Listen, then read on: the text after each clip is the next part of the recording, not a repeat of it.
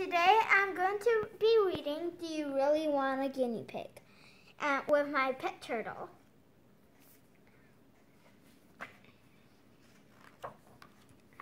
So you say you want a guinea pig.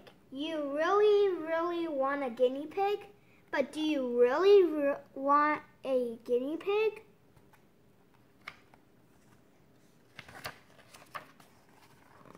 Not just your home, but a cage.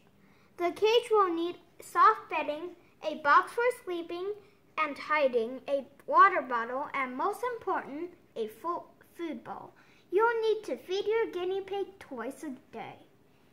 If you don't,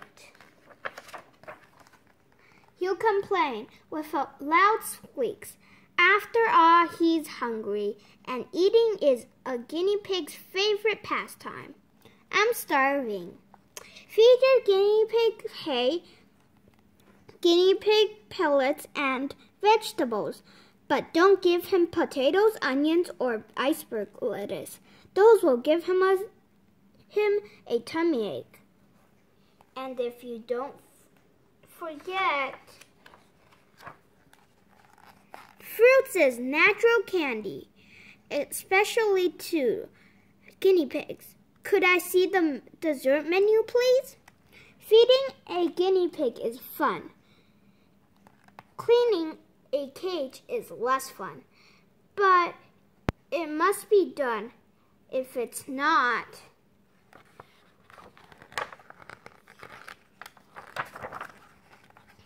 the cage will become a guinea pig sty, and that can make your guinea pigs sick. Clean out everything inside the cage.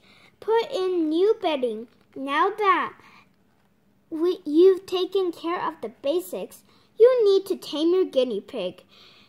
If you don't, he'll be afraid and he won't come out to play. Let's play hide and seek, but not. Let's play hide, but not seek. Tame your guinea pig first. Sit next to your cage and talk to him. Once upon a time, there was a boy who loved his guinea pig. Feed him a small piece of carrot from your hand, then pet his head. After several days, your guinea pig will trust you. Now you can carefully pick him up, sit on the floor, and hold him with two hands against your chest. This is a good time to brush your guinea pig. If he has long hair, brush him every day. If you don't, his hair will be tangled mess. Plus, guinea pigs like being brushed. It's relaxing. Worst hair day ever. While you brush your guinea pig, make sure he's healthy. If you see crusty eyes or drooling, or if he stops eating, take him to the vet.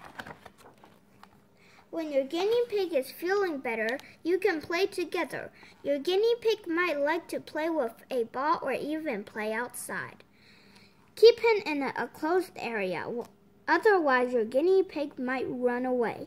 He won't go far, but he might be hard to find.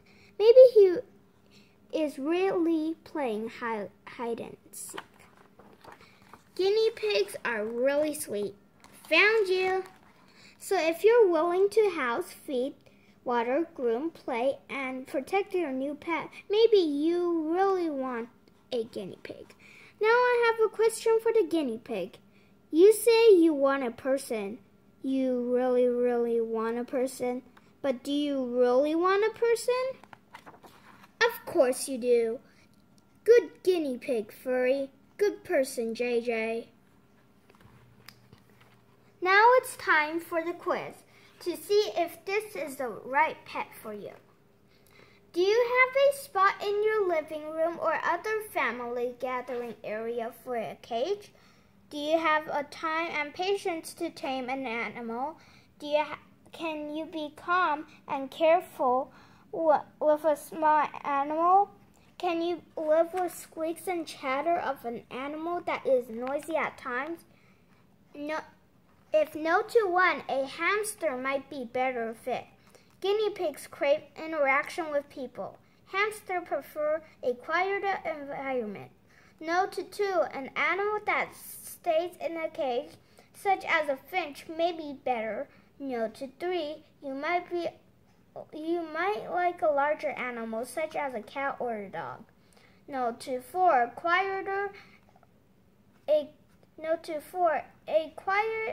animal, such as a rabbit or a snake, might be a better fit. Yes to all four questions. A guinea pig might be the right pet for you.